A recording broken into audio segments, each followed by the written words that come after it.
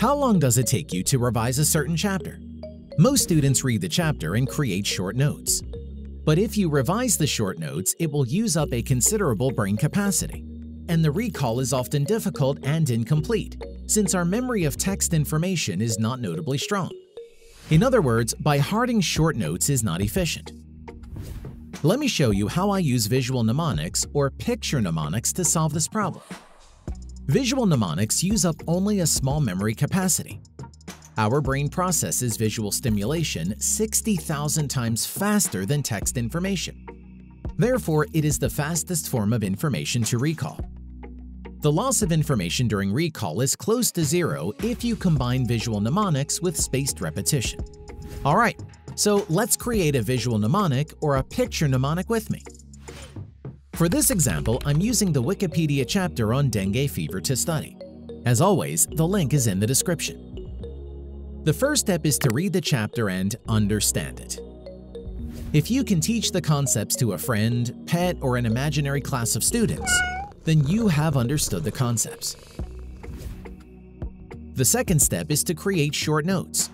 If it's unlikely to be tested in an exam, omit those points. I'm omitting these points as I believe they are neither high yield nor likely to be tested. So here are my short notes. Now look at the symptoms. Fever, headache, vomiting, and body aches are common to most mosquito-borne virus diseases. I can omit them because there's no need to by-heart facts that are common sense. The only symptom I want to remember is the characteristic rash. Now let's start drawing the visual mnemonic. First, select a theme. My theme is Ancient Egypt. The Aedes aegypti reminds me of an Egyptian mosquito. It will help me remember the name Aedes aegypti. And since Egypt is a subtropical country, I'll remember that it's prevalent in tropical areas. The mosquito is female, since it is the female mosquito that vectors the virus. I'll add red spots all over her body to remember the characteristic dengue rash. DNA is a double helix structure, but RNA has only one strand. That's what this pendant is for. The female mosquito is carrying the RNA virus. The pentagon represents the 5 different serotypes of the virus. Now, how can we add the triad of characteristics in dengue hemorrhagic fever to this diagram? I will use this point to highlight the importance of understanding the concepts before creating short notes. The blood is made of 55% fluid and 45% cells. The fluid is called plasma. The main types of blood cells are red blood cells, white blood cells, and platelets. In dengue fever, the platelets are targeted by the virus. Once the platelet counts drop below a critical value, the plasma starts to leak from blood vessels into the abdomen and chest. In later stages, the patient starts to bleed into the skin and mucosal membranes. Dengue hemorrhagic fever is characterized by the triad of low platelets, plasma leakage, and bleeding. When you understand the concepts, it gives meaning to the raw facts. It makes it much easier to retain in the memory. Okay, the mosquito is drinking blood from a cup. The cup will demonstrate the triad in dengue hemorrhagic fever. The drink is arranged in 2 layers, plasma and cells.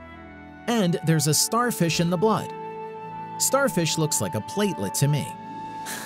It represents low platelets in dengue hemorrhagic fever.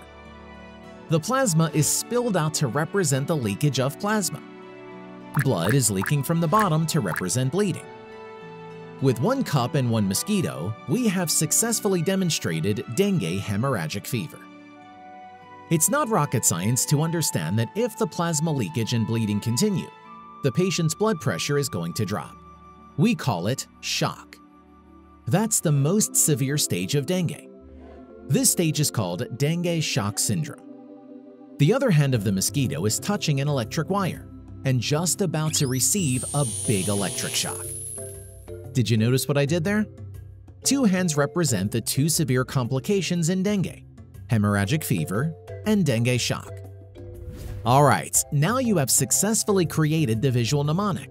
But the video is not over. You need to revise the visual mnemonic in timely intervals. We call this technique spaced repetition. Don't forget to watch my video about it. You should include all potential high-yield facts, but still, there is a chance you could miss a few. That's why you need to do practice questions. In my case, I have missed one important point about dengue fever. It turns out that examiners love to test your knowledge regarding the correlation between serotypes and the resulting immunity. By doing practice questions, I was able to reinforce what I missed. Please press the like button and leave a comment. It'll help me to rank this video top in YouTube search. Thank you so much for watching. I'll be back soon with another video. Take care.